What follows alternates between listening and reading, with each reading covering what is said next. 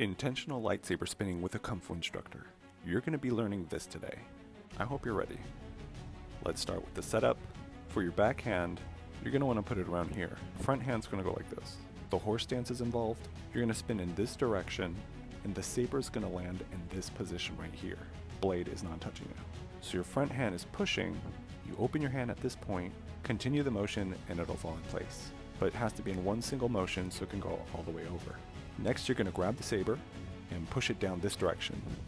So your spin goes this way until you can't spin anymore. It should feel natural.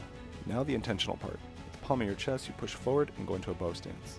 There's a meaning and intention behind each move. Once we get into this phase, you're going to take a step forward, stomp. Your front hand's going to go out and you're going to be in a bow stance. Make sure you keep your saber aligned. Here's another angle. The spin. Apply your techniques. Then we're going to move forward. Apply your last techniques, stay safe, and keep others safe.